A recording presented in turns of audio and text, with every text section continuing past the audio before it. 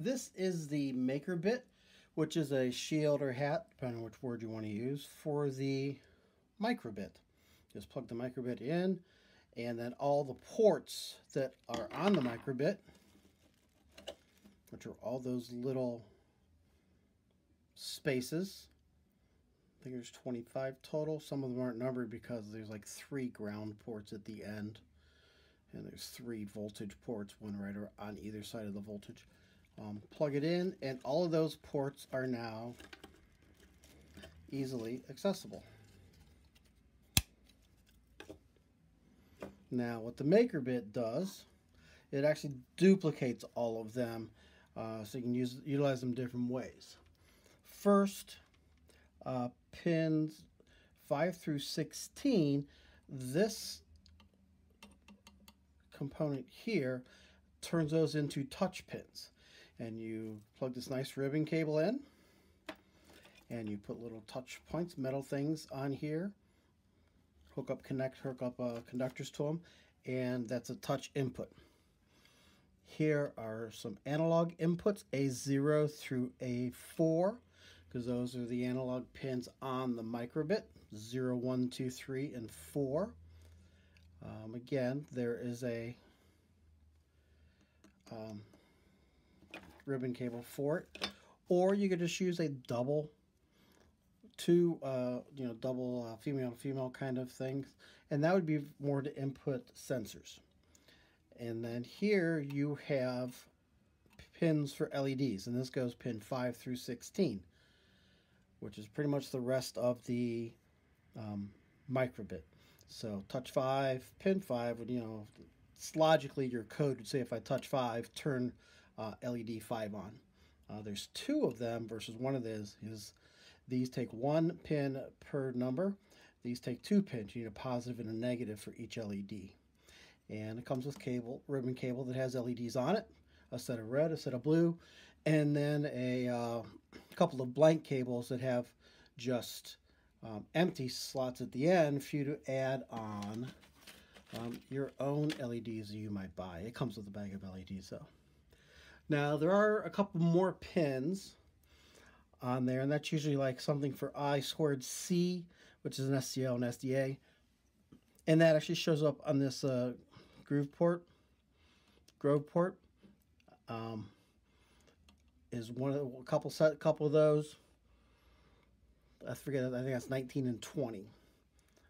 17, 18 just don't seem to figure in here. And a groove port, there's 3 of them. They're really for to connect sensors, or this one can be dedicated to connect I2C kind of components. This groove port does 3 volts. This one does 5. So if I have a sensor that needs 5 volts, like a distance sensor, I got to plug it in over here. If it only needs 3, I can plug it in here.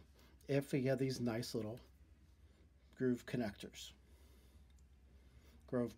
I keep mispronouncing them. If you have those nice Grove connectors.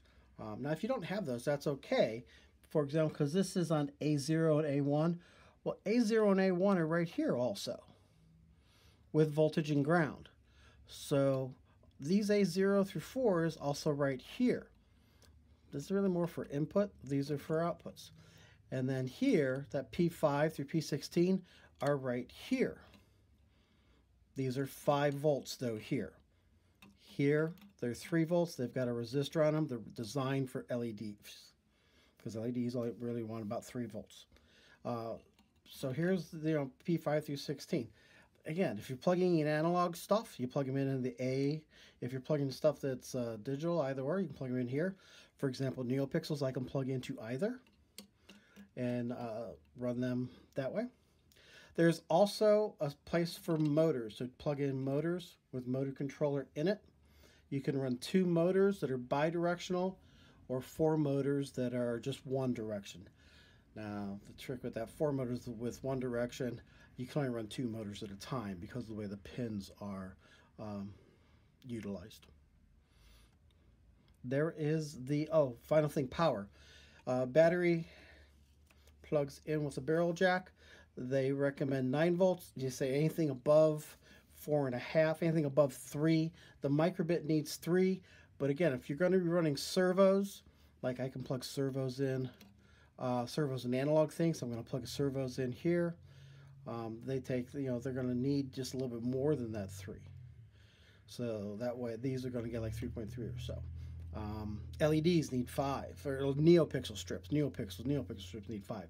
So this is going to get 5. And that's how it gets 5, is you plug something in that's more than 3, 4.5, 6, 9, and it does voltage regulation. It sends 3 to the microbit because that's all the microbit wants. And then it splits it up, puts 5 here, 3.3 here. I don't know what voltage it puts to the motor. I think it's got a variable thing, but up to a certain amount, I'm pretty sure. There's the MakerBit. Look it up if you want some more ideas.